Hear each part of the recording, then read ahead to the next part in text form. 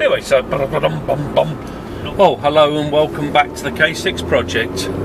It's been absolutely months since I've done a video. I've got no real excuses for it other than you know, we've had sort of COVID 1, 2, 3, possibly 4, who knows, with this Delta variant, but you know, I've fallen behind in my numbers, so I decided just to sort of crack on and get on with things. So yeah, I have been, and I'm hopeful that I'll reach the 1,000 boxes this year. I don't know if you'd watched an earlier video where I talked about reaching my 1,000th box by the end of the first year, which was September last year. So I've managed to do just over 800 boxes so far this year, and we're into mid-August.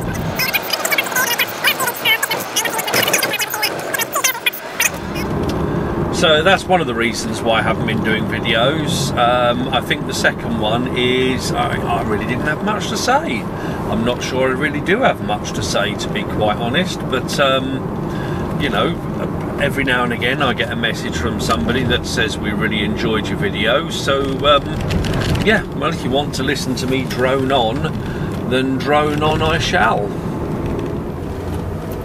Okay, back again, slightly different camera angle yet again. I've no idea if my face is in focus or not. Maybe the top of my head is missing.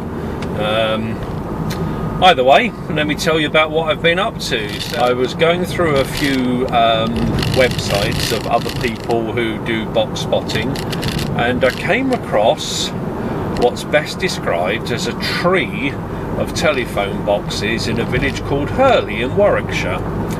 And that got me thinking, and I was, okay, so it's a steel structure with an upright telephone box and then two boxes at sort of like 45 degrees. So I spoke to a couple of friends on Facebook, and they, oh no, that got removed because he didn't get planning permission for it. So I didn't think any more of it. And then the curious me decided, you know what, I'll go and street view the village of Hurley anyway. It's not a big village and it's not too far away from me. It's only like 15 minutes down the road.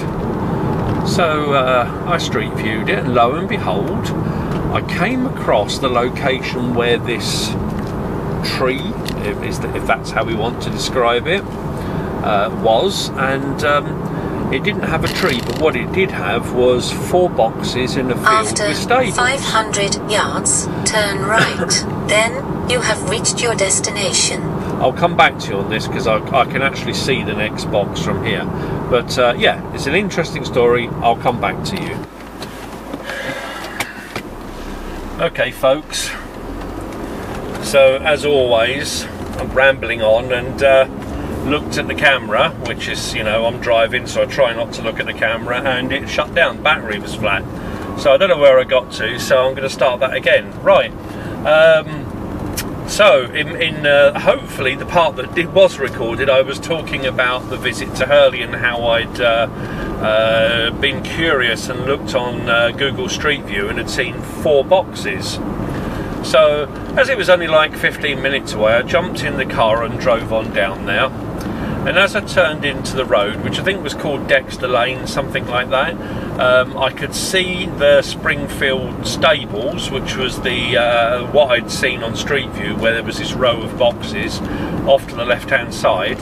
And lo and behold, there was a house on the right, also with a red phone box in the front garden. So it's like, blimey, 5 red telephone boxes, all private obviously, in one little village. So I pulled out one of my little business card thingy jigs I have, which, hang on,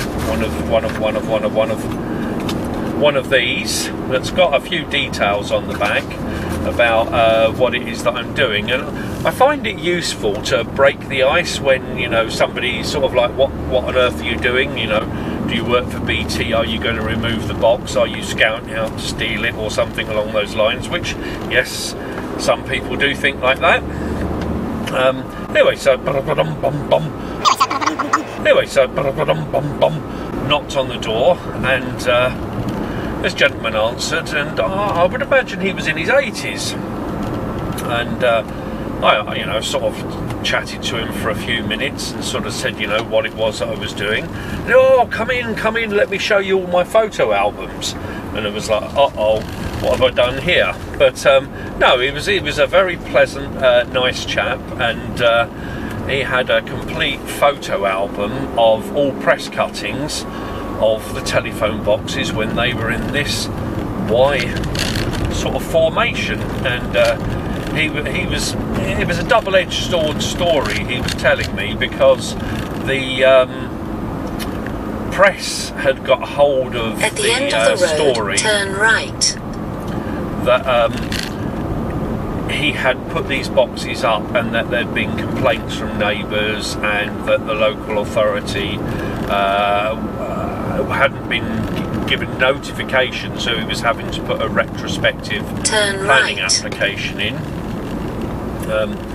And obviously it drummed up a bit of yes, we like it, no, we don't like it, from various peoples and bodies. In the end, cut a long story short, he had to take it down. But not before. He'd had like German television visit him, the BBC had visited him, various newspapers had written stories up, etc. And he had all these little press cuttings for it. And it was a shame, because he doesn't do the internet or even have a mobile phone, so I couldn't show him what I was doing, apart from sort of like trying to show him on my camera, which was pointless. Anyway, let me take all the photographs of the boxes, showed me around his little stables and the little boxes he had, and then he sort of stumbled across this idea. He said, well, look, I'll be honest, I'm thinking of changing the boxes, and I've got this idea. If I said the word solstice to you, what's the first thing that comes to mind? So I just went, Stonehenge. And he went, no, Phonehenge. And I'll say no more. After 300 yards, you have reached your destination. So I've no idea what will or won't happen there at some point in the future. I don't know if he needs planning permission or anything. Very interested. So that's the box I need to stop at. So I'm not stopping, I'm going to go and turn around. So it'll be interesting to pop back maybe in a year or so and just see what on earth is going on. You know, it's just one of those very strange stories that you come across every now and again, and it was purely by chance of seeing the photograph of the Y tree on Rob's website. So it sparked some curiosity in me, and it turned out to be a rather interesting little thing. Anyway, rambling on. So Hurley. So hopefully during this sort of monologue, instead of looking at my ugly mug, I'll be interjecting a few little pictures of the boxes itself, including the old picture. And at some point I'd like to go back and get some scans of his news cuttings, because the only place I found anything was one article from the Daily Mail, and the Daily Mail was, you know, the Daily Hate. It would be better to sort of see what the local newspapers had said, etc. Anyway, so an interesting box makes a change from here's a bit of red with some glass in it.